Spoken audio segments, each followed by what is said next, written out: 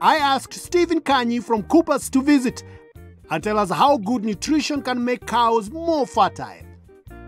Mr. Brady, you had a very big challenge. My big problem is fertility. Yes. My cows are not getting on heat as required. Okay. So I don't know where that problem starts from. Oh, I have seen that you have very good cows. Yes. And you also have the heifers here. Yes. You know the problem with the fertility starts from the heifers. Yes. But you are going to address it so that you can have very good herd. What about increasing production? Yeah, even production, you are going to get it because when you come from the heifer, you address the fertility issues, then you're going to go to the adult. So from the heifers, then we go to the adults. Okay. Yeah. Okay. That's good.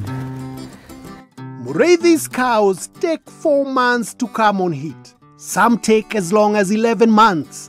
This seems much too long to me.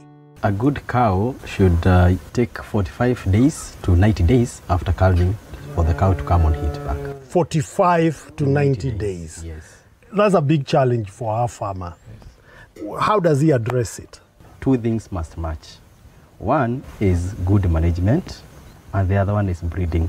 And today we are going to talk about mostly about good management practices. We have to talk about record keeping and also nutrition. That is giving proper diet to the cows. And when you talk about record keeping, you have to get good records for the cows. One, you have to know where you got the cow from, the time that the cow gave birth. You're going to get the record of the age of the cow. So you're going to get the deworming records. You're going to do the treatment records and also the insemination records. All the records must be there for us to get to know how the cow is progressing. So, record books are important as they help farmers track cow fertility and find problems when they occur. But what about nutrition? So a cow must get a ration that has 5 ingredients, and which are very important when we are dealing with fertility issues. One, we have to provide carbohydrates and vitamins. The other one is minerals. The other one is water. And the 5th one, protein. Let's recap. For good fertility, a cow needs these 5 key ingredients in every meal. 1. Carbohydrates. So you cut the napier grass together with hay, and you should provide to a cow 3 to 4% of the body weight per day. And 2. Vitamins from feeds. 3. Water, fresh and clean. 4. Minerals.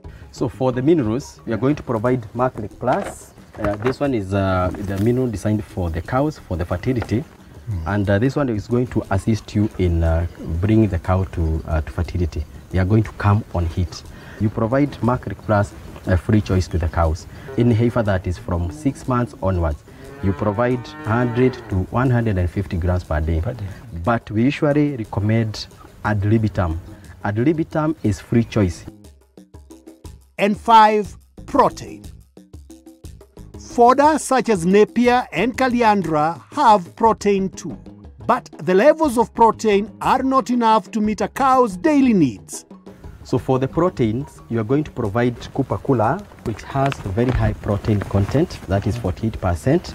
And when you provide Kupakula, the cow is going to build up on its body, and the body is going to respond very fast.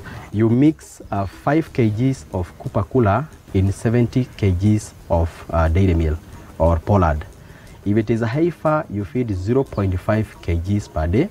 And if it is the older cows, you just feed 200 grams. That is a minimum of 200 grams per day. So that is what you do with the protein supplement. When you combine the 5 components or the 5 ingredients, then you make a very good and balanced ration. So the issues to do with fertility, the issues to do with heat, also the issues to do with production, they are going to be eliminated here from your farm. So Kanyi, is there anything else that we should address? Yes, Tony, we are going to talk about steaming up. Catherine wants strong, healthy cows and calves. So I'm going to find out why good nutrition is important in the 4 to 6 weeks before a cow gives birth. It's a period known as steaming up.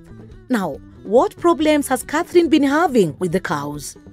When the cow gives birth, you see sometimes it has fallen It falls down. It falls. Because it's weak, or It is weak. I understand it is calcium. lack of calcium. Catherine has talked about a cow that has deficiencies. We are going to talk about how to take care of that pregnant cow so that you can get very good cows that are healthy, that are not having any incidences of falling or having milk fever, and also cows that are going to give you maximum production, high production. You have a cow here that is pregnant. We are going to address how to steam up. Steaming up is that extra care that you give to a cow 4 to 6 weeks before the cow gives birth. First, we are going to start with objectives that you have as a farmer. Why do you need that extra care for that cow that is pregnant, that is almost giving birth? One is that you want to have this cow getting maximum production when the cow calves down. Number two, you want the cow to have a growth and repair of the other tissues. And number three, you want to minimize the incidences of the milk fever or the incidences of deficiency in calcium. So to get that, you have to get the basics right. One, you have to provide good fodder, and that should be 3 to 4% of the body weight of a cow. Feed good quality fodder such as bracharia and caliandra. To find out how much to give, find the cow's weight using a weigh band. Place it around the cow's middle, just behind the front legs.